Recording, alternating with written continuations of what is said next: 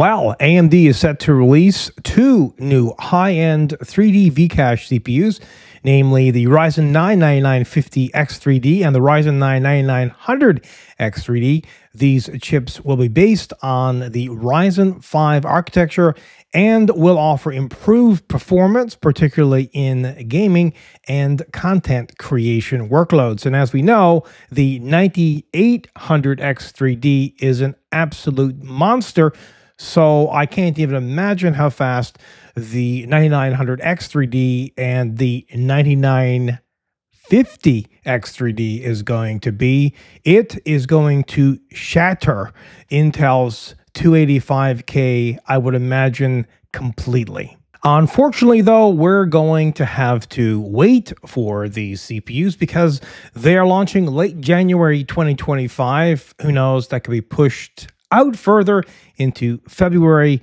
I suppose it's not that long. It's only a couple of months. And when they are released in February, I imagine, is when a lot of reviewers will get hold of these CPUs.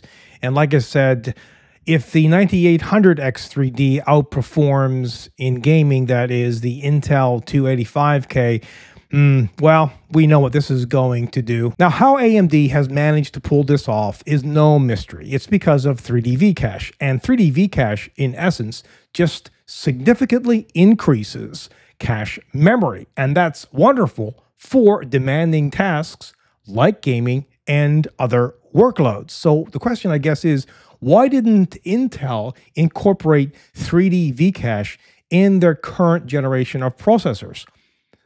I don't know. I have no idea. Maybe they figured they still could compete on the same level as AMD without it, because it's not like Intel doesn't know anything about 3D V-Cache, because they do. But what is happening is this. You have a processor from AMD, the X3D line, 3 down from the top. So you're seeing benchmarks now of the 9800X3D. Remember, 3 AMD processors down from the top using this 3D V-Cache, outperforming the very, very fastest Intel processor, the 285K. Now, we don't know, at least not yet, about the speeds of these processors, the 99X3D and the 9950X3D yet. And because how this is stacked, same as the 9800X3D, overclocking should be possible, not much,